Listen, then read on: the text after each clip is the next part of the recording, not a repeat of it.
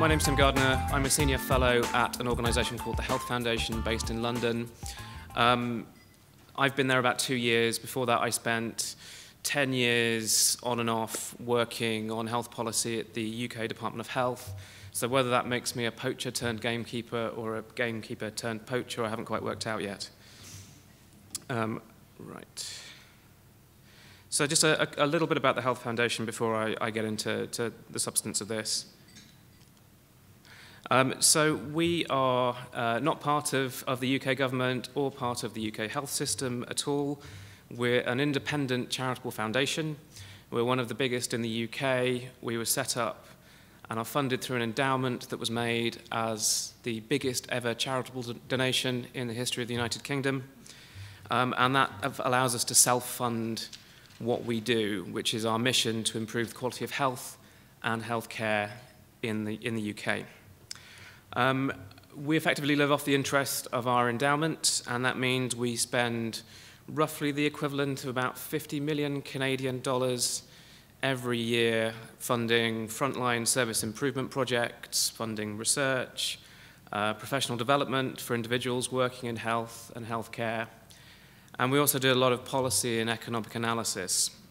We're, I think, probably unique in terms of healthcare in the UK in being able to combine learning from what works at the front line with effective policy making and trying to combine those two things. So as John mentioned, I've come here to talk about a bit of work that we did and published last year. It's a report called Clear Road Ahead. I only have one copy with me if anyone wants to take it, so I don't have to take it back on the plane with me. Oh, sorry, I think it's gone. But there's a link in the slide which I'd be very happy to share. This was a piece of work which is fully available on our website, which was effectively reviewing the national quality strategy within the English National Health Service, or possibly what we felt at the time was a lack of one. So I'm going to talk a bit about that, and there are some concepts that may be relevant and some learning that may be relevant to other systems as well. But before I get into that, I just want to do a very quick piece of scene setting.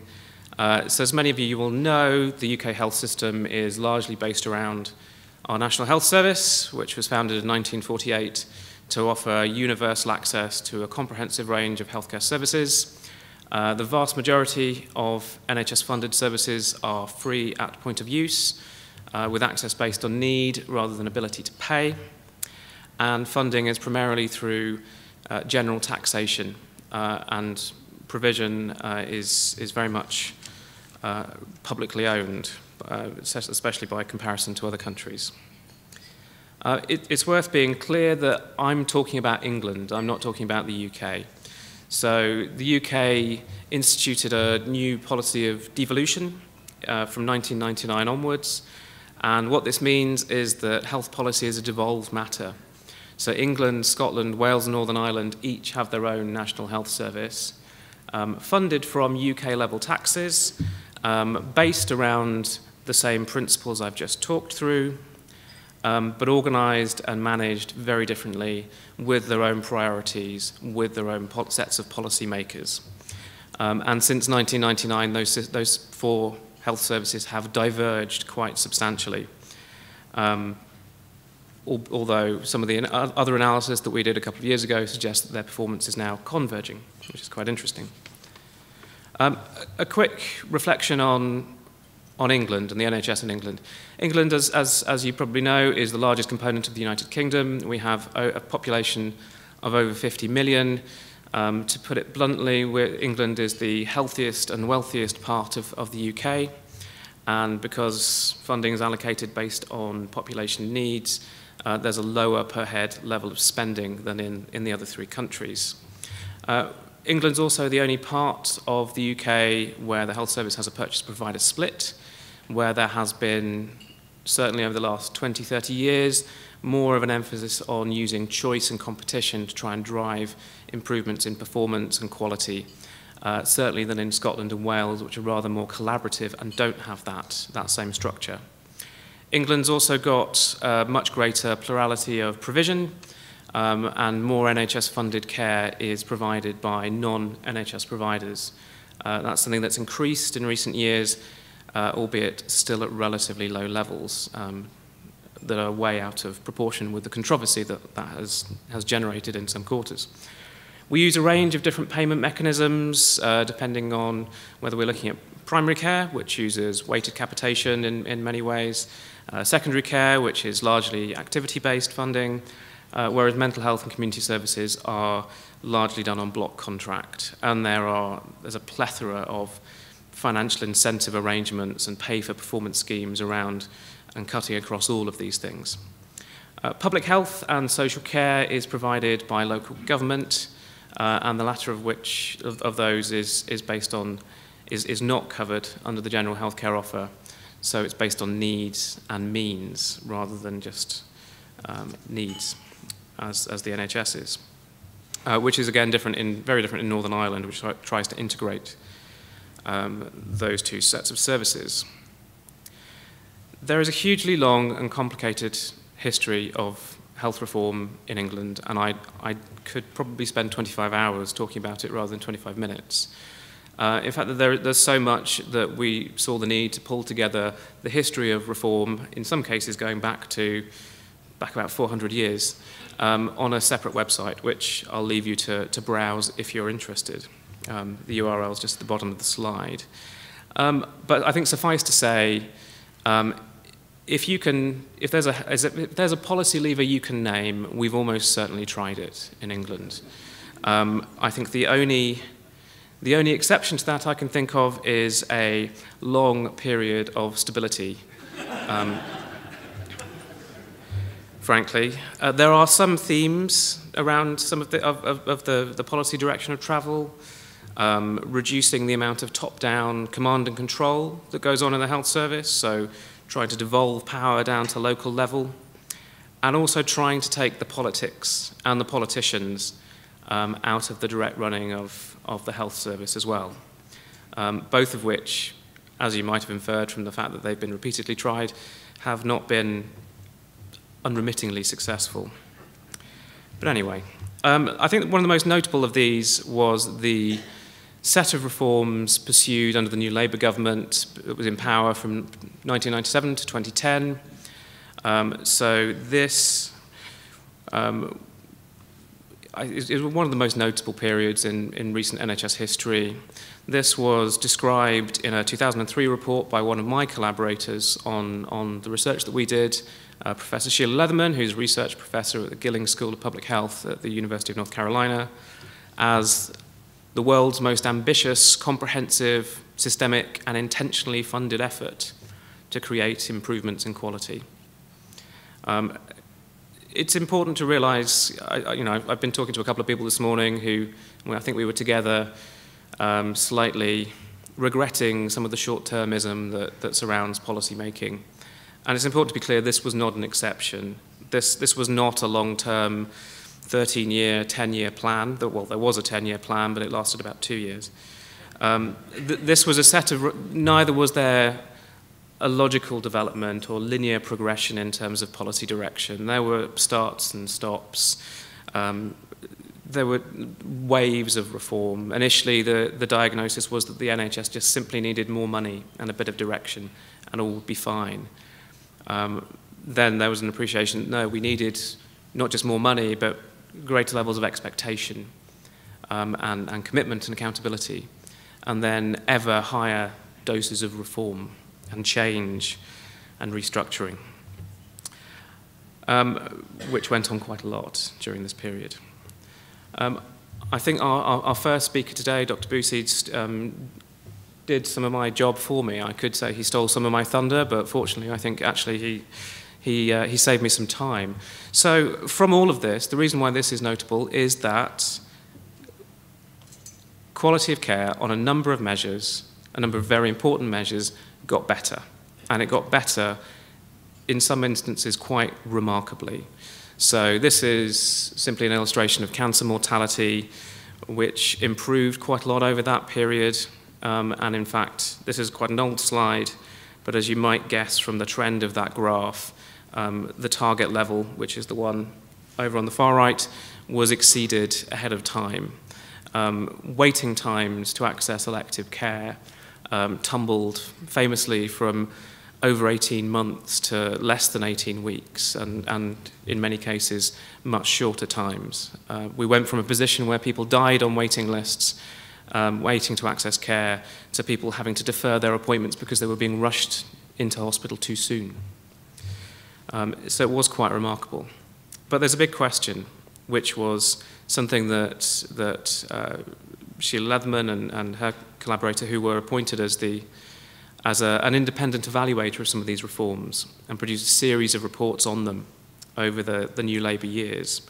One of the questions they asked in their final report, which I've referenced on this slide, was quality got better, but was the improvement commensurate with the extra funding that was poured in?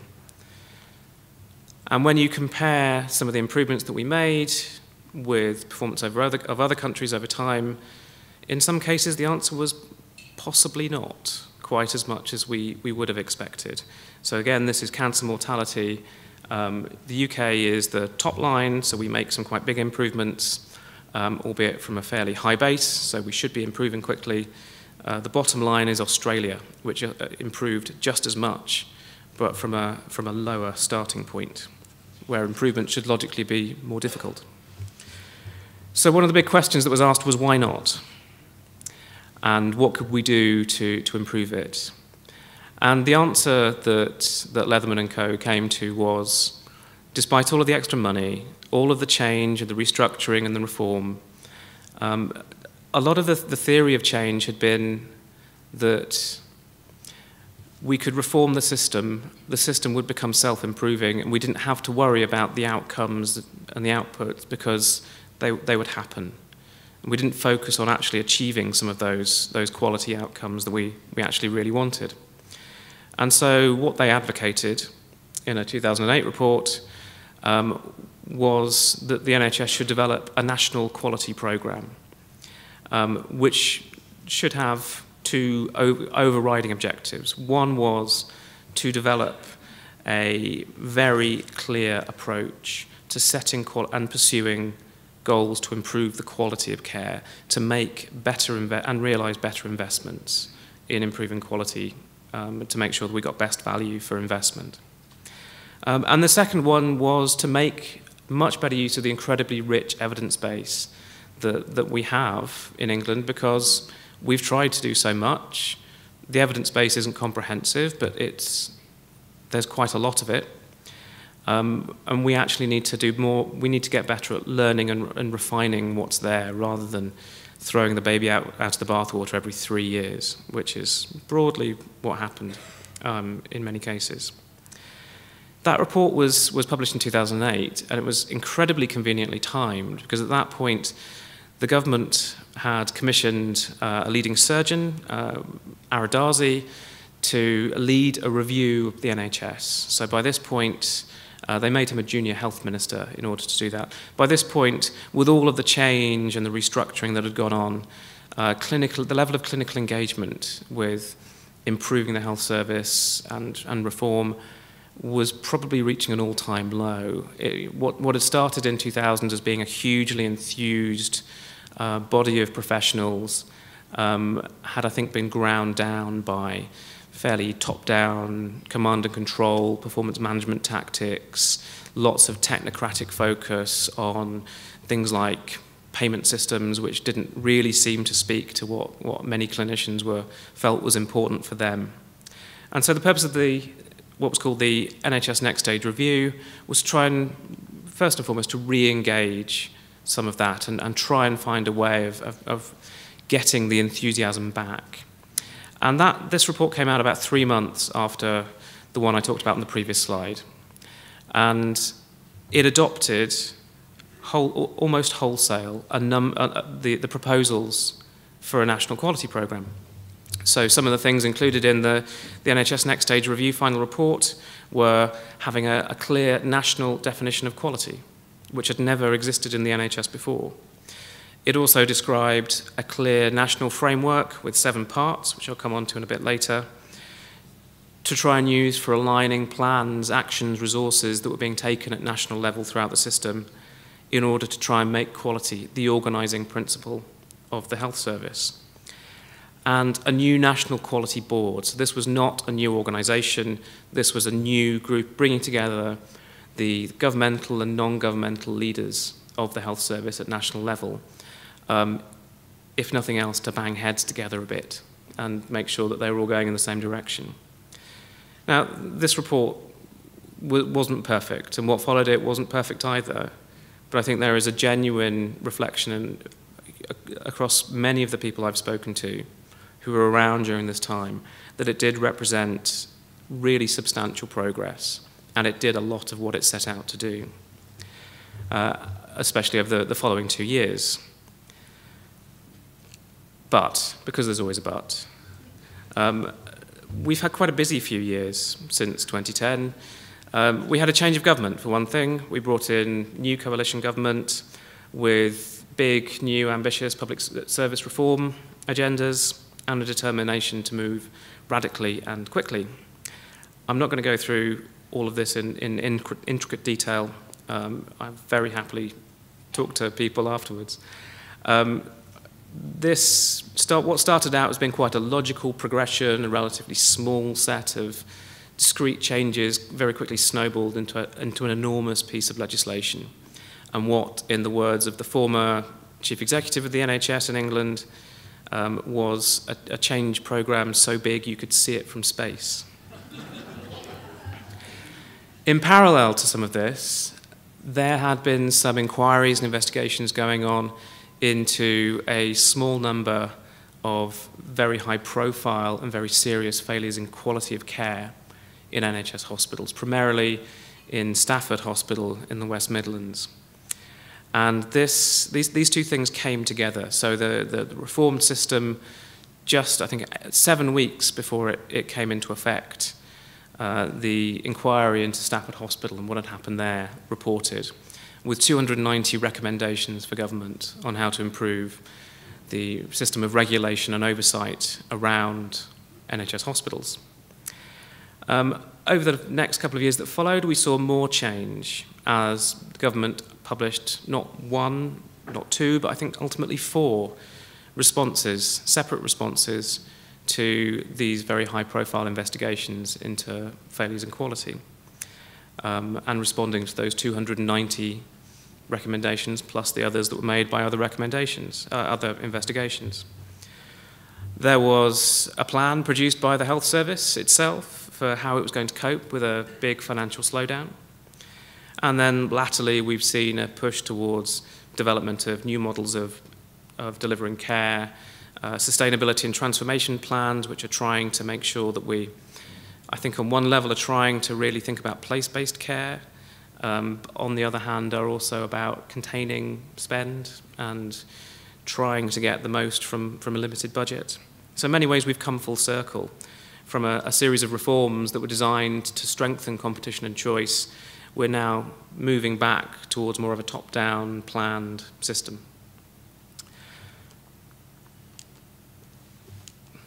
This is working. So where does all this leave the NHS? Well, when I got on my plane yesterday morning, all the newspaper headlines were full of NHS crisis stories as the NHS struggles to deal with winter. Those are a bit exaggerated. In fact, they're quite strongly exaggerated. But I think looking at this fairly, where this left the NHS in 2015, which is when we started our work, was caught between the continuing growth in demand that we're pretty much seeing in every developed country, but whilst only being halfway through the most financially austere decade in its history. So funding is growing, but by substantially less than is likely to be needed.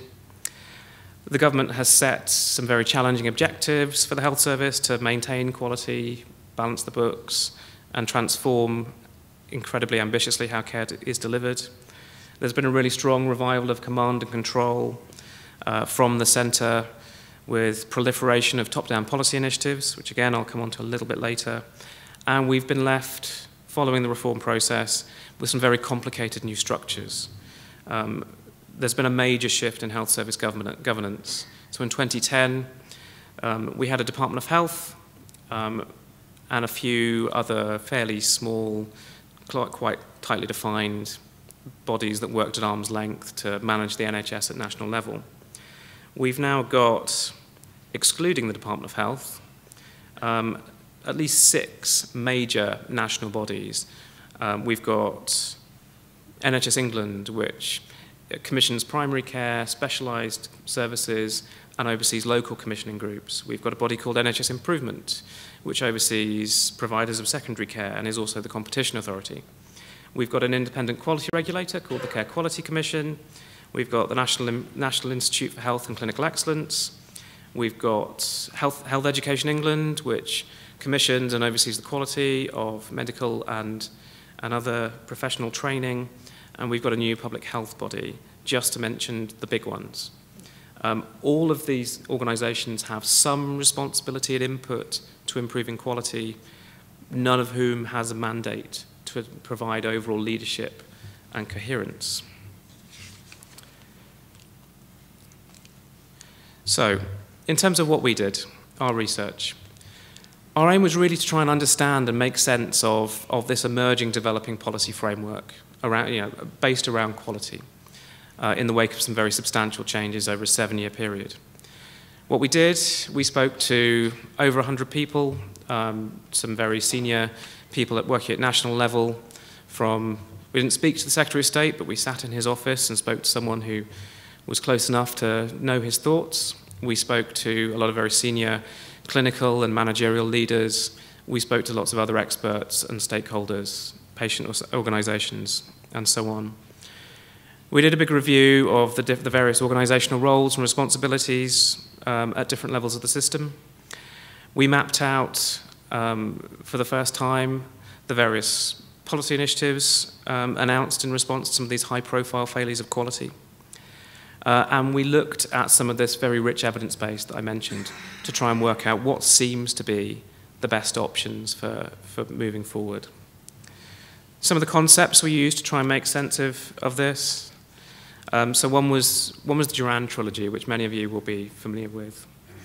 If you're not, this talks about 3 core functions in any system for quality. Planning, improvement, and control, with the idea being that you need all 3 functions and you need them to be in balance in order for continuous improvement to happen. And the way we try to apply this to a health system that deals with over 50 million people was by talking about planning as setting up the structures and the organizations, setting the priorities and the rules and parameters for how the system operates.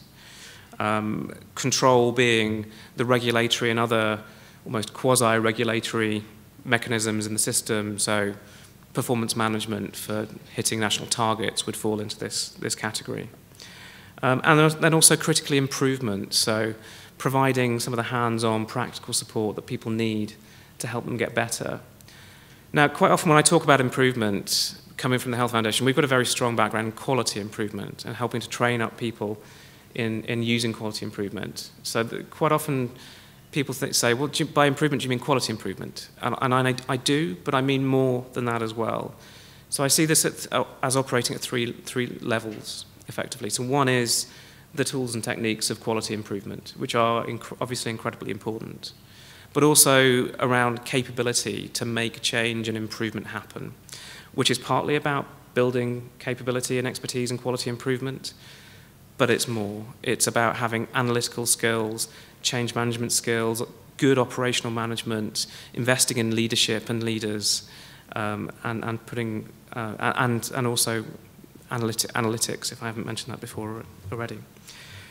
Importantly, there's also, in a system this big, a much bigger thing, which I think we're still trying to come to grips with about how you do it and how you do it well, which is around creating an enabling and supportive environment to help these processes unfold and to help build this capacity.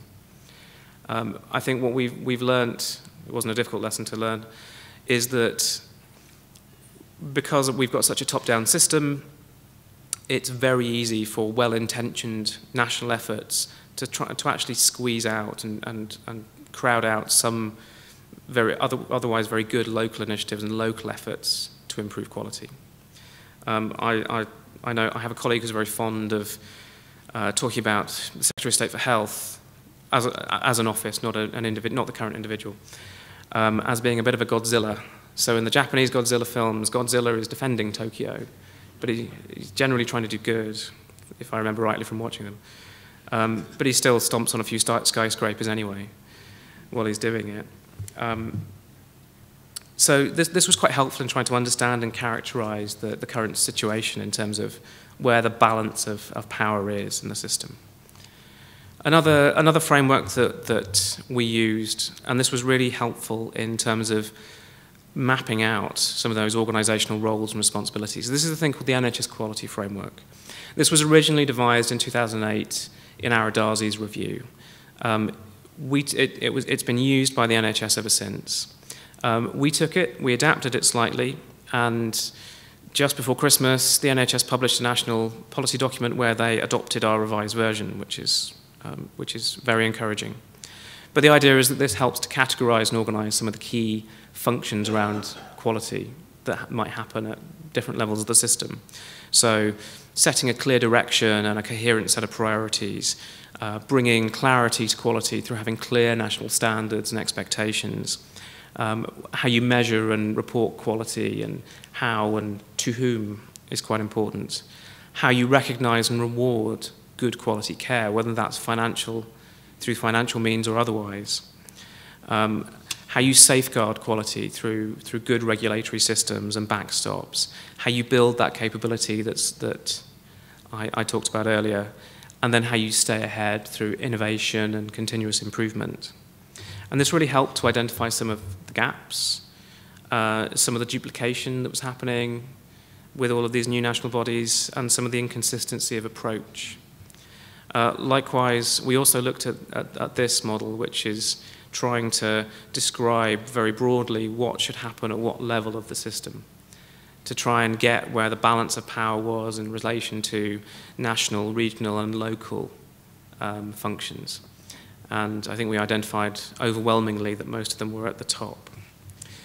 We also we spent a long time looking at the impact of different policy levers. This is drawn from some earlier work that we did, which basically says you can categorize policy levers in health into 3 basic types. The first is the type 1, where you basically prod organizations, providers of care from the outside, through targets, through performance management, inspection, payment mechanisms. The second is more through proactive support, so hands-on practical support to get better and improve how you go about doing things. And then the third is actually trying to affect the people who work in our healthcare system and the people who use it. And what we identified from this earlier piece of work is that we've got a really strong emphasis on these type 1 prod levers, and we've underused the other 2. And with this piece of research we published last year, we wanted to take this a bit further. So we took this and we turned it into a taxonomy of all of the different policy levers we thought had been used within England to try and improve health system performance. Unfortunately, this, because we've done so much, is also so big that you could see it from space. Unfortunately, you can't see it on a single slide. This is a quick summary of it. We divided it into 6 categories. We distinguished between those that were focused around people, patients, the public, the workforce, and versus those that were focused on systems and the organizations that operate within them. We developed this taxonomy, which is very detailed, specifically around what had gone on in England, and then we reviewed the evidence base, looking specifically at actual initiatives that had been tried and tested within England to really try and understand what seemed to work within that specific context. So in terms of overall findings, what we concluded. Well, funnily enough, no one we spoke to said quality is not a priority. Everyone said quality is a priority.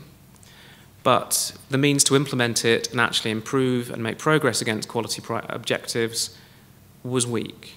We found an imbalance in some of those, in the Duran core functions that I talked about.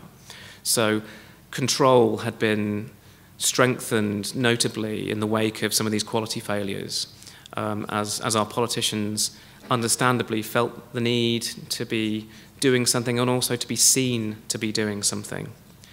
But while control had been heavily strengthened, planning and particularly improvement were now, by contrast, underdeveloped quite substantially, and the system was effectively out of balance.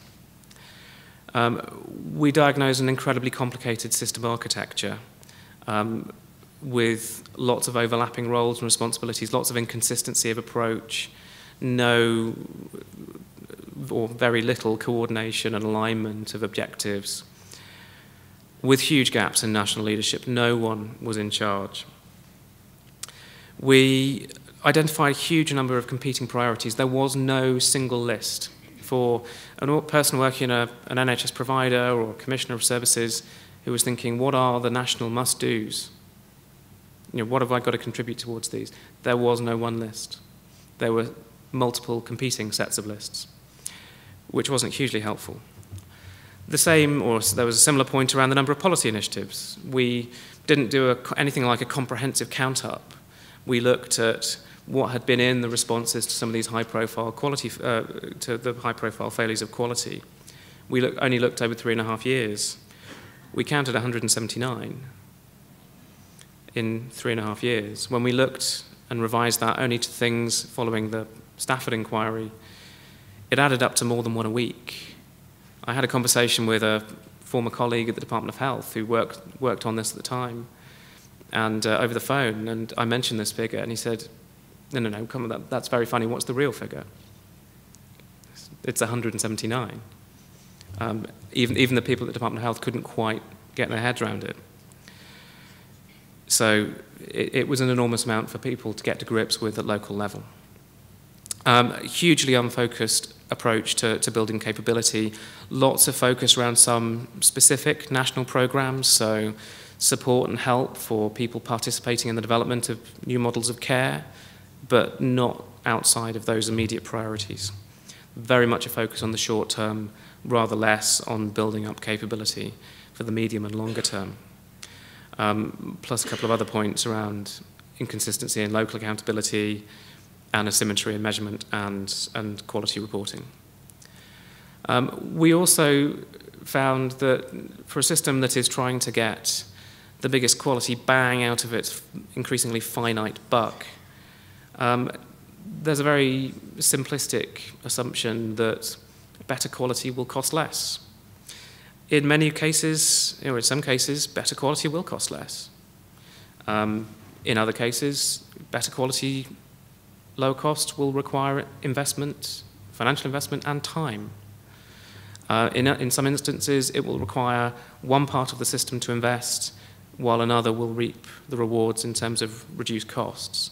And did we really have the right financial instruments set up to accommodate that? We also found, finally, a failure to learn from some of the evidence and experience that we'd accrued in the past. And when we've got such a huge amount of evidence and experience accrued over the last 25 to 30 years, then actually we can be doing a lot we can't, our health system is an incredibly complex system. It's a complex adaptive system. And there is no easy mechanical relationship between do this and that result. But we thought we could probably identify some best bets for investments in terms of policy levers. So some of these were around setting clear evidence-based national standards, which were done with heavy clinical engagement and very strong national clinical leadership, to create national service frameworks for some of the big killers like cancer, coronary heart disease, mental health, or around big users of health services like older people and children. We found use of targets and inspection, when used in a focused way, could also be very effective, which I was pleased about because I spent about 3 years of my career working on implementing national targets, so I was pleased to learn it hadn't all been in vain. Building the capability of the workforce, so investing in finding new roles, new ways of using people's skills and capabilities was also incredibly effective, as were improving decision support tools for people managing their own conditions and for professionals working locally. I think overall our picture was that, that there had been a question raised of, do we have the wrong system? Should we be looking to recommend a move to a different sort of system or a different sort of structure? And in the end, we decided no, because actually we don't need structures to make some of the shifts that we need to make. It's about working with what we've got to realize the potential that is still fundamentally there. We can still, if our policymakers work collegiately and in a mature way, they can still set national priorities. They can align them to the resources that are available. They can set clear national standards and expectations.